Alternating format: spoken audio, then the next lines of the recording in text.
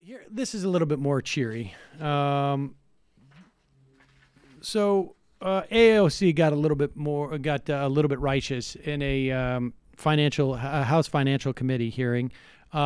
She has been going gangbusters apparently in terms of questioning, like literally impacting the entire House and raising the bar for other Democratic House members, committee members, on how she questions or how people question. At one point, the guy from The Real World, what's his name? Sean Duffy, congressman from Wisconsin, right? He was talking about, who's going to pay for, he was talking about a lot of economic issues, frankly,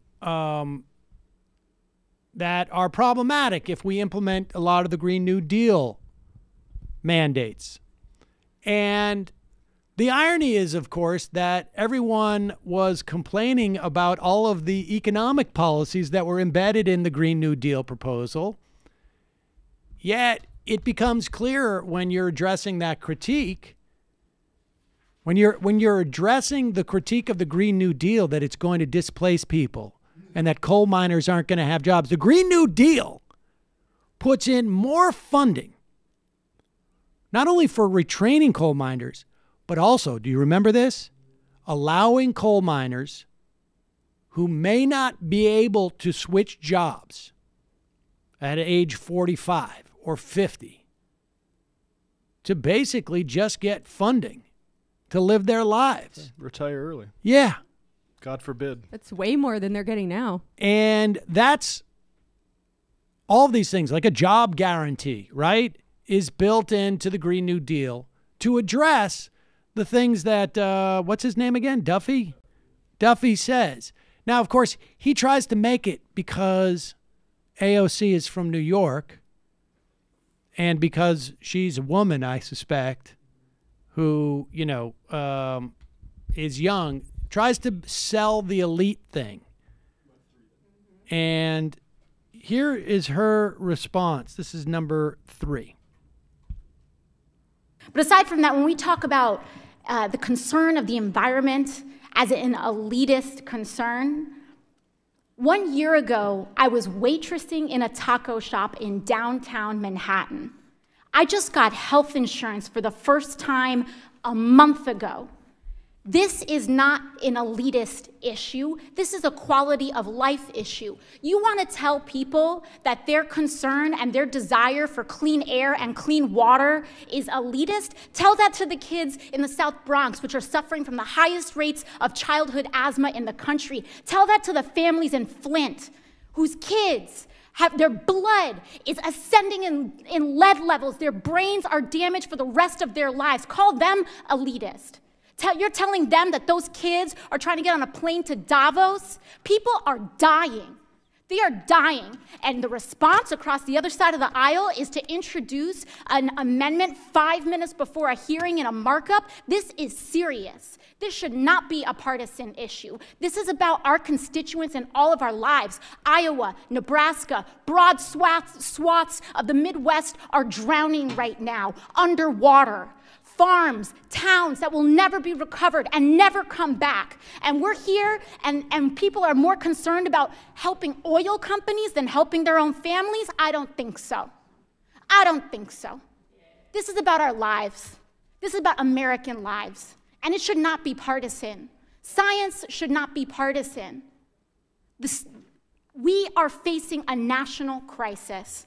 And if we do not ascend to that crisis, if we do not ascend to the levels in which we were threatened at the Great Depression, when we were threatened in World War II, if we do not ascend to those levels, if we tell the American public that we are more willing to invest and bail out big banks than we are willing to invest in our farmers and our urban families, then I don't know what we're here doing. Didn't work out the way you wanted it, child. Go off, Queen. It's a little tough.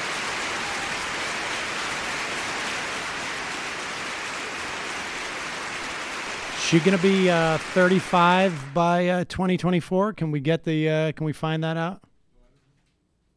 2028, right? No, she's 28, so no. 2028. 2028. Oh. As my Woke Bros producer, Rob Lopez, is from the Bronx, said that video was like his mom telling him, no, you cannot stay out past your curfew. Right. We got a curfew, all right. The human race has a curfew. The other clip, I mean, she went on about having, but it's more or less the same, right? I mean, I think it covers a lot of the same territory.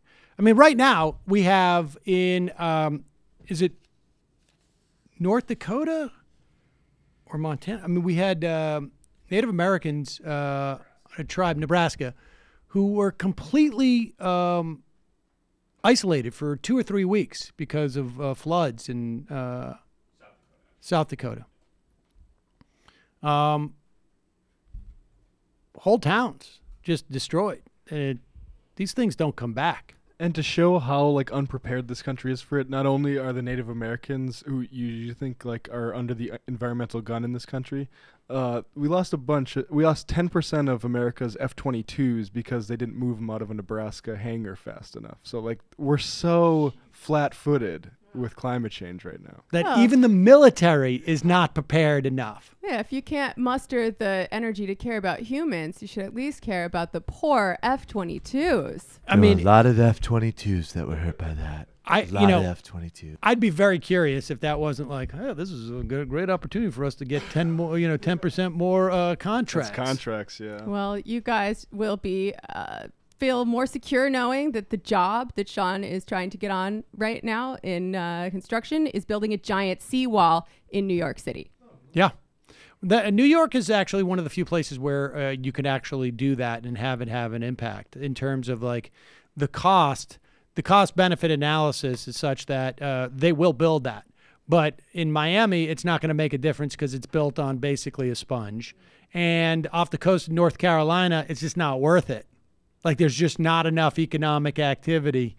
They're just going to have to lose large swaths of different places up and down the East Coast. At least the maps will be able to, or will be more fun to draw in the future. Exactly. You'll get a whole nother. Think of the cartology industry that you're talking about, right? Like it's a huge. It's bringing back a dying art. Finally, a little bit of positive thinking for the market instead of being doom and gloom climate cocks. Maybe we can actually create things and build things in a tremendous way.